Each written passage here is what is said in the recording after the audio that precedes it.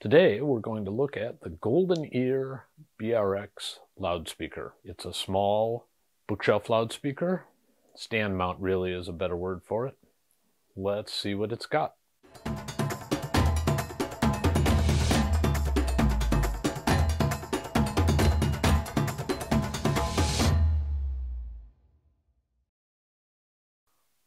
All right, I've been listening to the GoldenEar BRX, and it's really an interesting speaker if you ask me. $1,900 a pair. It's reasonably small as stand mount speakers go. It's not tiny by any means. You know, a foot high, a foot deep, 10 inches wide, something like that. You can look up the specifications, of course. We'll put them in the show notes. But I used it in a stand mount configuration, placed as I normally do using a Jim Smith alignment and with my seating position at the 38% point in the room. I do this because it works, for one thing, and the second reason I do it is to have a standardized way of approaching things so that there's some consistency and maybe some replicability in your environment. Anyway, on to the BRX because I want to get to the punchline. The punchline here is this is a very, very good speaker. I think it sounds way better than you might expect for $1,900 a pair.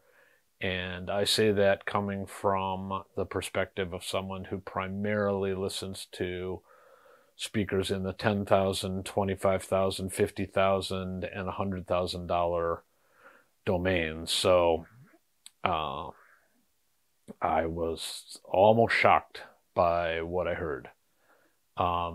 We'll make some comparisons with two other speakers in a relevant price range to the GoldenEars, the Magnapan LRS and the KEF LS50 wireless, speakers that I know well and really like, and we can talk about some of the differences there. But first I'd like to get down to why I think the GoldenEar BRX is so outstanding and compelling.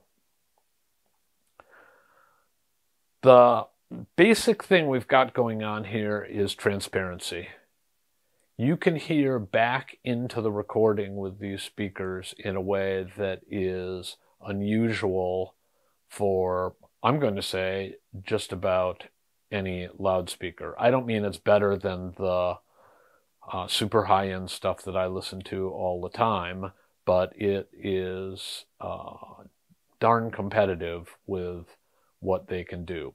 Now, let's talk for a second about what I mean by transparency, because the word is just a word, and especially if you're somewhat new to audio, which you might be if you're interested in speakers in this price range, the definition might be, you know, intuitively appealing, but not super clear.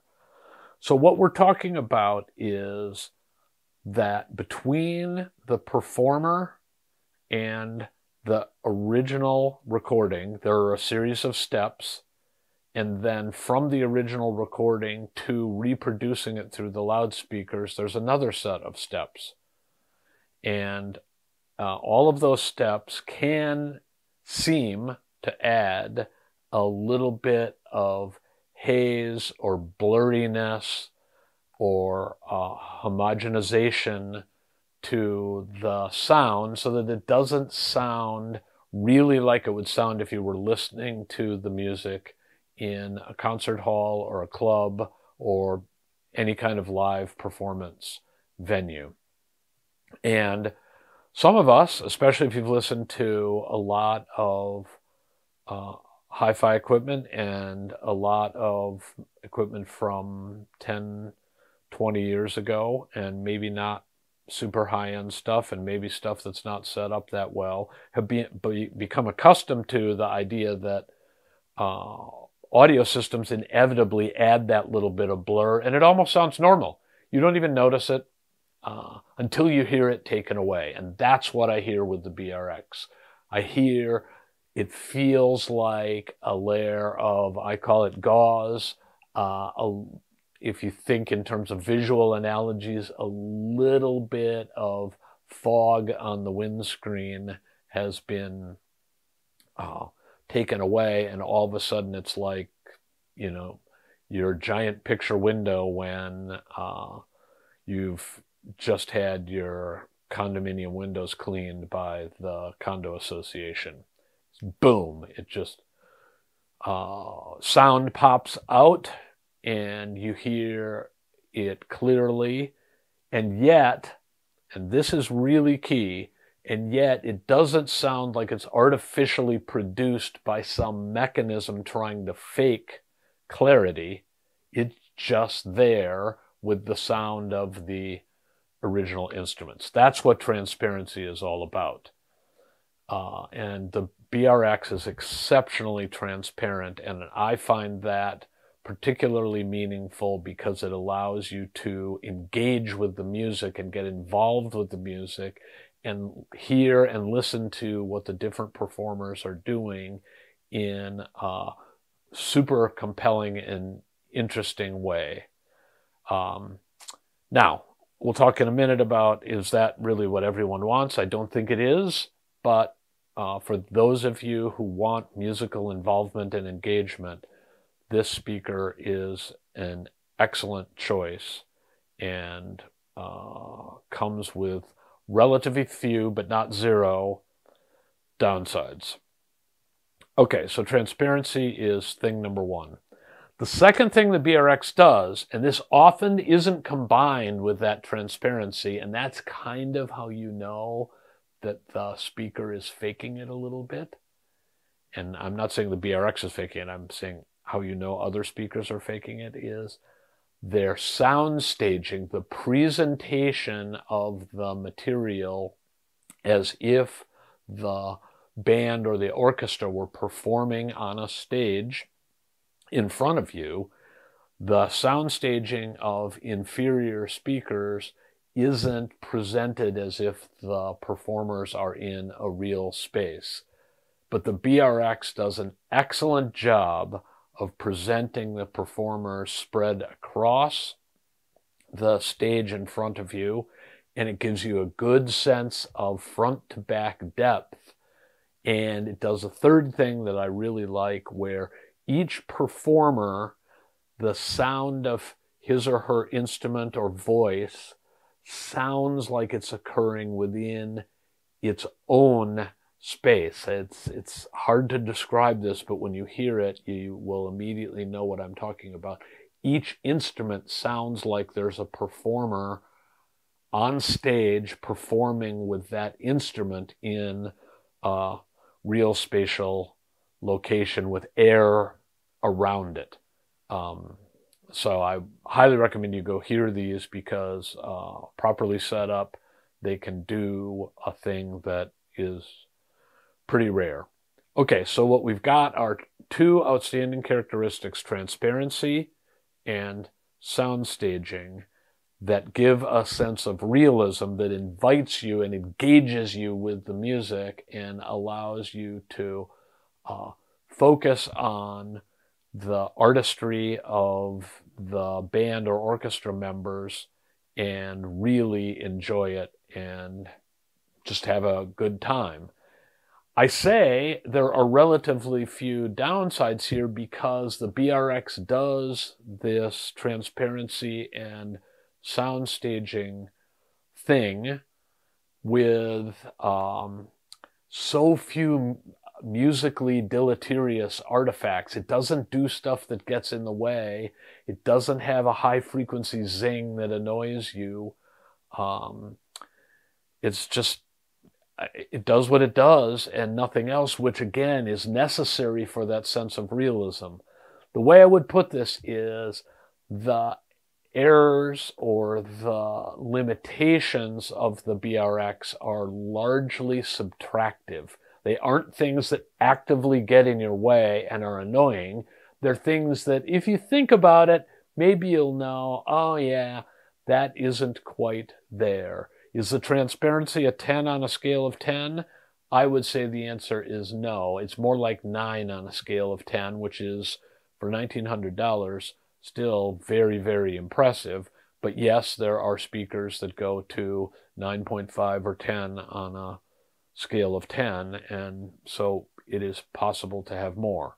In terms of sound staging, what I would say is sometimes missing is a sense of height. Sometimes the imaging, while it's beautifully presented left to right and front to back, sometimes the imaging seems a little bit reduced to compared to what you would hear in a concert hall in the vertical dimension. That isn't always true, and I'd be interested in understanding technically better why that's the case. I listened to some Metric. I've referred to this band before. It's a power pop band that writes some really nice stuff, and some of their material, it sounds big and tall and wide and deep, and it's got everything. And I suspect there are some phasing effects going on in the recording or something like that, so those get reproduced really nicely by the BRX. But sometimes the image seems just a little bit vertically compressed. I don't think that's really going to bug you. It might bug you. You can find products that will do a little bit better in the vertical dimension. I'll talk about that down the road here. But anyway, that's a good example of the subtractive thing. Now, I want to get, in terms of the things that the BRX doesn't do, though, I want to get to the big one. This is not a speaker that delivers power bass. That's just, I think, a fact of life. The roll-off here, I haven't measured it yet. We'll get to that in the second part of this review sequence. But I would say the roll-off is in the 80 to 90 hertz range, like a lot of smaller stand-mount speakers do. And you're just not going to put out potent, punchy bass in 30, 40, 50, 60 hertz range. That's not what these speakers are all about. And I think a lot of people start by listening to, does it do power punch bass? And this is just not the speaker for you unless you're willing to add a sub. So I do plan to do a second part of this review. GoldenEar is sending me a subwoofer that matches reasonably well in terms of price with these speakers, and it's a GoldenEar, so presumably there's some alignment of crossover slopes or something. We'll see. But I think with a sub, you could get the punchy bass that you want back while maintaining the really good transparency and imaging that these speakers were stunning at, frankly. But we shall see. Also, in the world of things that this speaker doesn't do, it doesn't do power punchy bass. It doesn't do much low bass at all. So if that's your thing, this is probably not the place to go. In terms of warmth, I would say the speaker could be a little bit warmer, and there are many of us who feel that the not only the mid bass, which by the way is articulate and very tight on these, that's part of why I'm hopeful about the subwoofer arrangement. But I would say the mid bass and the very low mid range, the range from 200 to 400 hertz on these, is just a little bit light. And that range, where a lot of instruments have their fundamentals, could ideally be warmed up a little bit. I think part of that could be addressed with detailed setup. One of the things that doesn't get discussed very often, and who knows why, but anyway, I'll say it right here, is listener position relative to the speakers is a fundamental component of setup. You may not have the flexibility in your listening area to do what I'm talking about, but moving the listener back and forth relative to where the, in the room is a fundamental way to align the listener with the room modes that you inevitably have. You get some frequencies that are emphasized simply by the dimensions of the room, and those room modes will be picked up to a greater or lesser degree depending on where you're sitting. And while the 38% mark is typically or analytically the place for smoothest bass, it is not the place for the highest bass output. And so I think you could dial that in a little bit in your room. In addition, you might have a smaller room than I do, although my room that I use for these smaller systems is not terribly big, 17 by 13. Your room might be smaller than this, and that will mean your room modes are raised up higher, and they will tend to emphasize the mid-bass and even up into the lower mid-range more, and that may lead to a more balanced sound than that I would like with the BRX.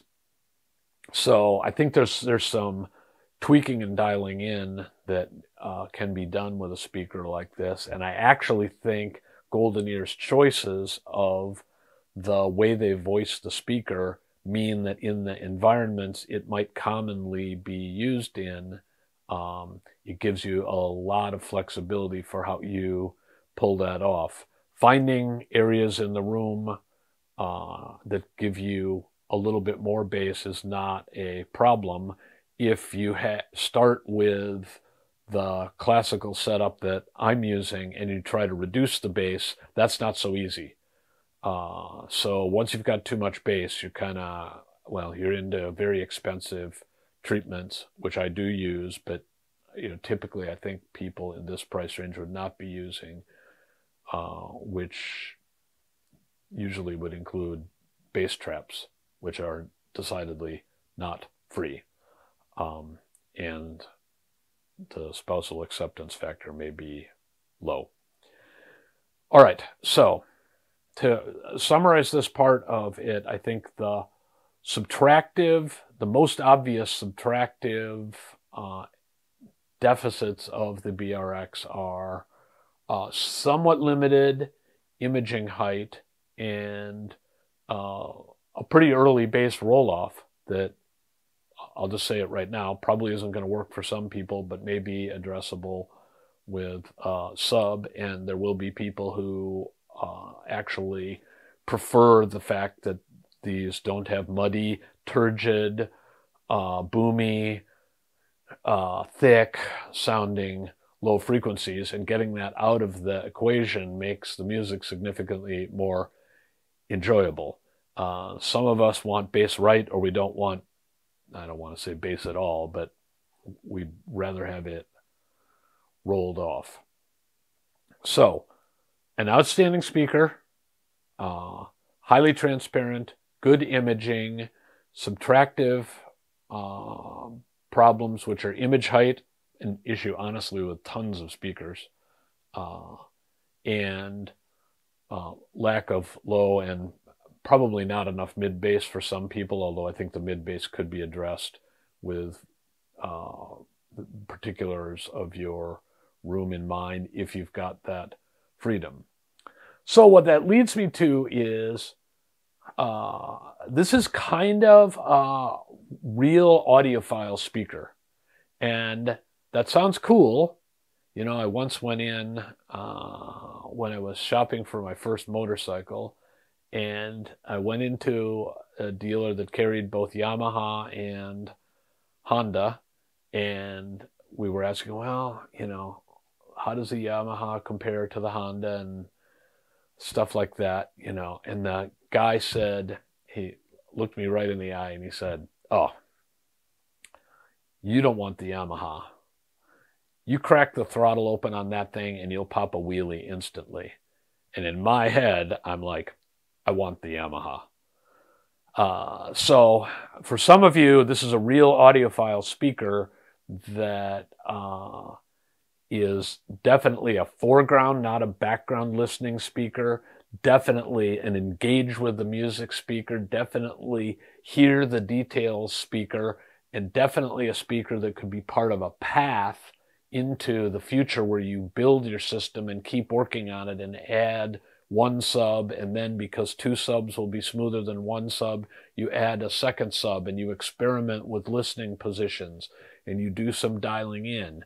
If that part of the hobby is appealing and fun for you, this is a fantastic speaker.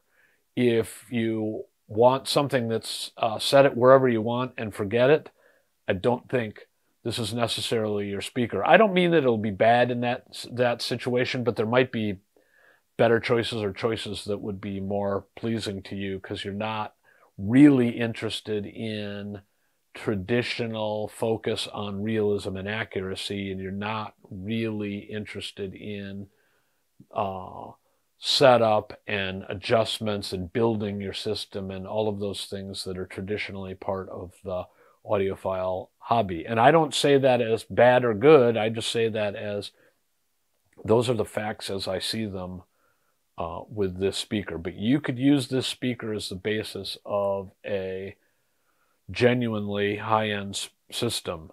As an example, I put $10,000 of electronics on the front end of these things, and they really sounded great. So they'll show off and pay off an investment in future improvements in your system. Let me wrap up with a very brief comparison with a couple of other speakers that I think are in a similar price range and kind of appeal to similar aesthetic sensibilities. Those two speakers are the Magnepan LRS Plus, which is nominally $1,000, but is 3 or 4 dB less efficient and therefore requires a bigger power amplifier. So let me just call it a wash on, by the time you buy the right amp for the Magnepans, you could have saved the $900 delta between the Magnepans and the BRX. So they're roughly the same price. I would say the Magnepans have many similarities in the general thing they're doing. Super transparent, great sound staging. The Magnepans, by the nature of their tall panel array, tend to have a bigger sense of stage height.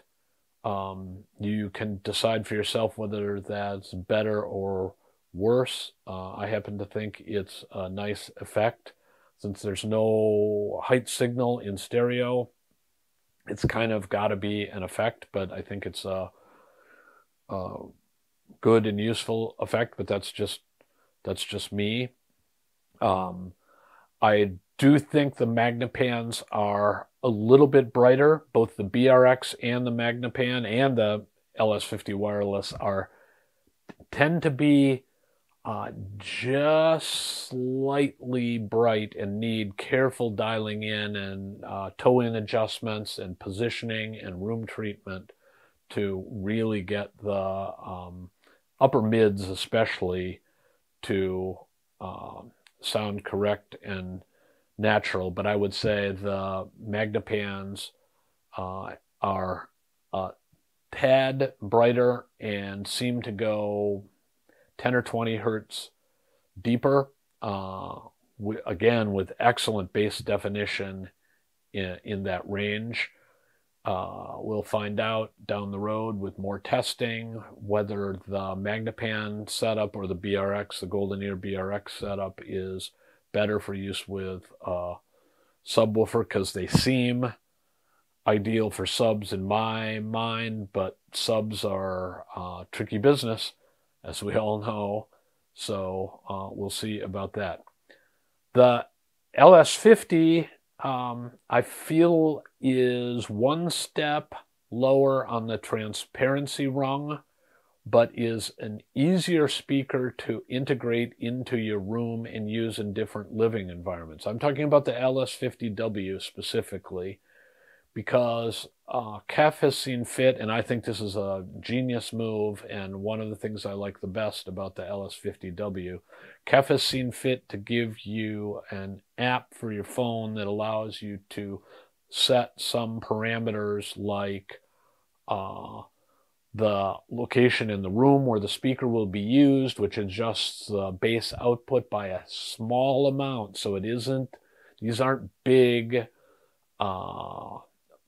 stupid adjustments. These are tweaky, dialing in things that really make a difference in how well the speaker seems to integrate with the room environment and the level of reflective surfaces that you have in the environment, which makes it much easier to match with the room.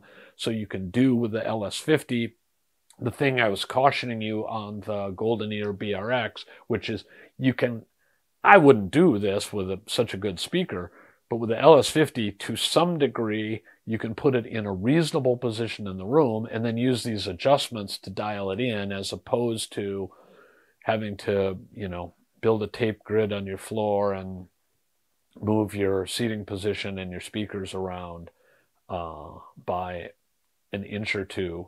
It's just a much easier process with the LS50.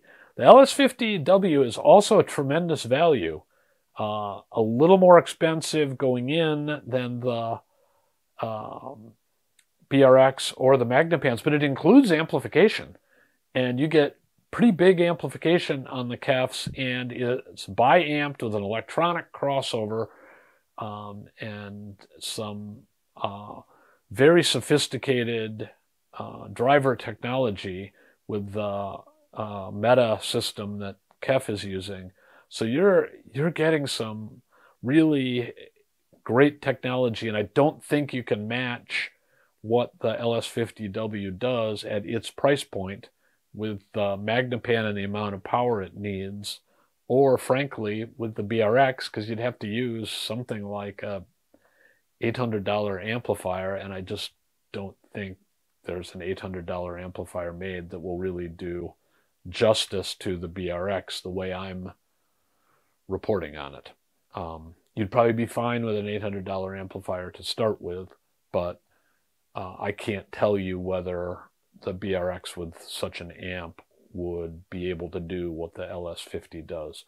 So I feel a little bit like the LS50 wireless is for a slightly different customer, one who loves music, loves musical engagement, loves transparency, but has a little more restriction on the environment that the speaker is placed in, a little more restriction on the location of furnishings and the amount of acoustical treatment in the room, and so on. Whereas the Magnepan and the GoldenEar are a little bit more oriented toward the, I'm going to just say the traditional audiophile who wants to play with those things. So 3 great speakers in this price range. I'm sure there are more. Those are 3 I'm familiar with, or 2 besides the GoldenEar.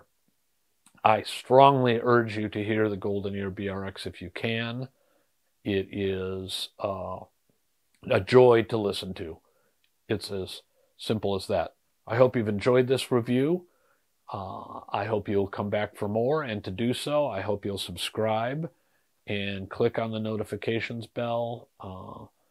That helps us, but it also helps you, because you can see when we're doing more reviews, more interviews with industry luminaries, more audio history, more setup guides. We've got a lot of video material for you, and we hope you'll come back and join us again. Thank you.